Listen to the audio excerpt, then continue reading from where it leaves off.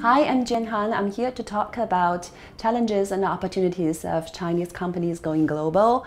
Nowadays, more and more Chinese companies are going global, and they are facing challenges and opportunities such as supply chain challenges, marketing strategies, and talent challenges.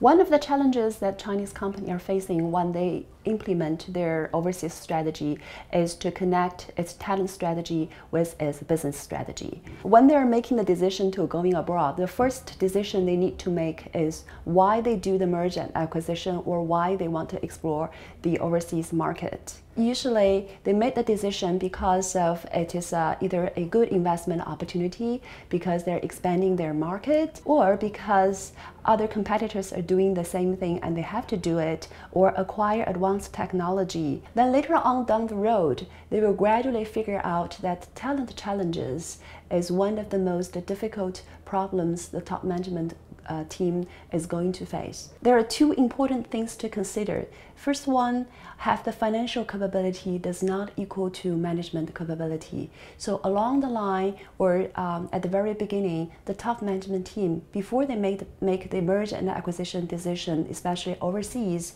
they need to consider the talent issues ahead of time.